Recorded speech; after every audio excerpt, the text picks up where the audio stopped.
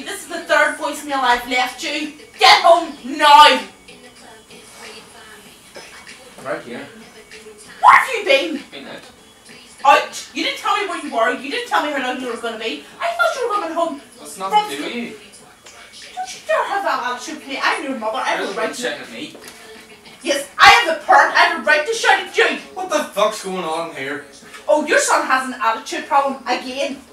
What have you been saying to her? I said nothing to her. She's still reacting as usual. I have had enough with your shite. Stop talking like this to your bloody mother, okay? It's not fucking fair.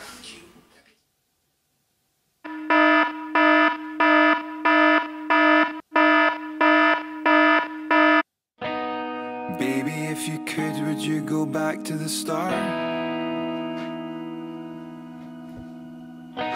Take any fresh steps or watch it all fall apart again.